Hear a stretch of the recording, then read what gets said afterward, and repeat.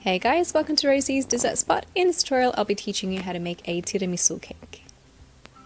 I'm starting off with the coffee syrup. I got some water, adding in some sugar here and stirring it until it's all dissolved. I'll have the recipe for all this in the description box below, by the way. I have that on medium heat, bring it up to a simmer for about 5 minutes and then turning off the heat.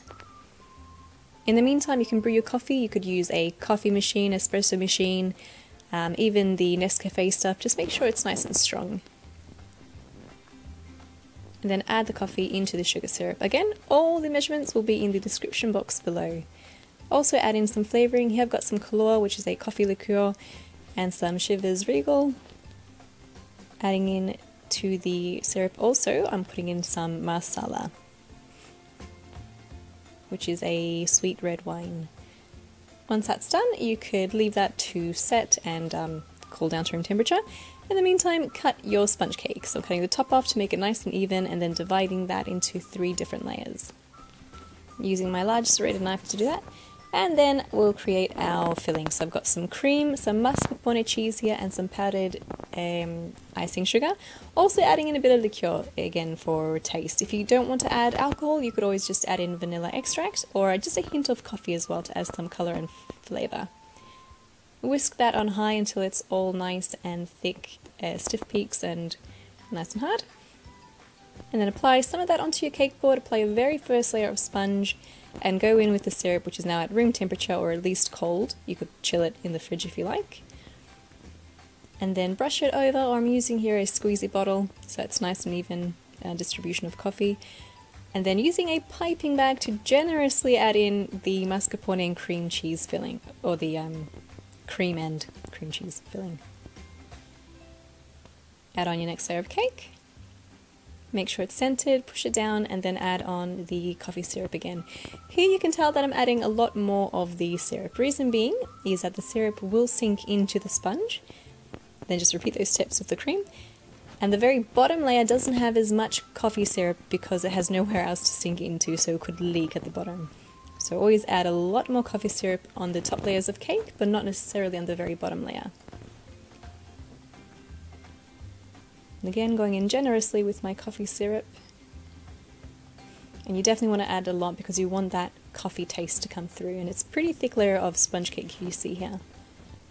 And then using the same mascarpone cheese, kind of in cream frosting, going over the top of the cake, pushing it out to the sides, making sure the top is nice and flat. And then adding the same filling onto the side of the cake as well. Now this doesn't have to be crazy neat because we're going to be covering it with the savoiardi biscuits / ladyfinger biscuits. So just roughly straightening that up and then clearing off the edges of the cake, bringing that extra lip of frosting to the center. Then I'm adding on some cocoa powder, just dusting it over the very top, making sure it's all covered through to the edges as well. And then we'll add on our savoiardi biscuits. These are the thicker range. If you can find them at the supermarket, they do make them in a thinner biscuit as well. I think the thinner ones would have looked nicer, but I couldn't find them anyway. They still look good anyway, but if you can find the thinner biscuits, I'd probably go ahead and try to use those instead. Once you've applied all of those onto the side of your cake, you can start decorating the top. So I've got some punched out circles here of baking paper.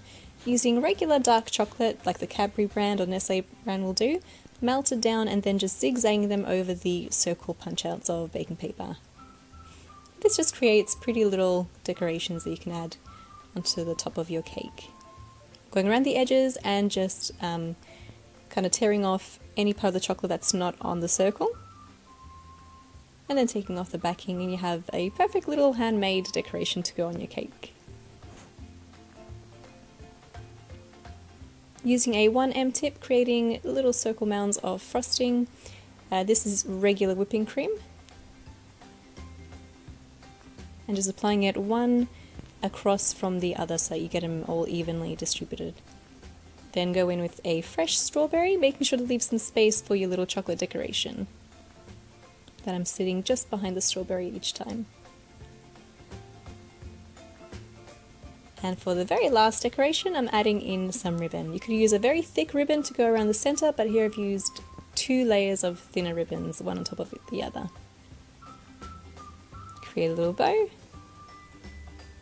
and you're pretty much done. Very last step, you can clear up the cake board from the any coffee or cocoa powder. So you make a very easy tiramisu cake, a little something Italian inspired. So I hope you guys enjoyed this video tutorial. Very, very kind of simple and easy to decorate. It kind of has the effect of a cake that you might find in a bakery, kind of gives me that impression. But you can make it from home just as simply as you saw here. I'd just like to take this moment to say thank you for all the people who wished me a happy holiday. That was really, really sweet of you guys.